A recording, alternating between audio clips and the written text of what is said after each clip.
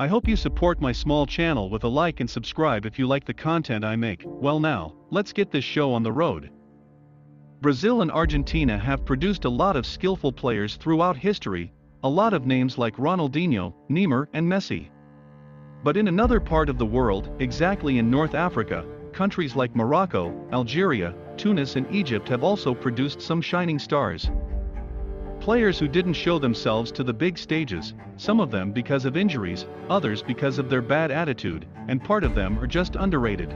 But lately stars like the Egyptian king Mohamed Salah, Yassine Bono and Youssef Msakni that worked hard in their native countries to have a place in Europe, these footballers has showed that the North African players are starting to change their mindsets, and they work hard to develop their talents and show it to the world.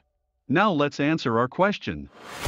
Why are the North Africans so talented and skilled? It's actually the same reason why Brazilians are the best at doing these things. It is because North Africans grow up playing in small pitches, sometimes just roads and with rocks as the goal. The small pitches pushes them to work on their dribbling in tight small areas. Even those North Africans born in Europe does the same thing since most of them lives a hard life. Mostly, the problems with the North African players is the bad attitude, leaving the career behind for money, and sometimes they're just being unlucky or underrated. But their schools never finished of producing great talents, especially the Algerians and Moroccans. Tunisia and Egypt also started the last years to make some great stars, but somehow they always have the same problem as Italian players, which is that they prefer playing in their domestic leagues.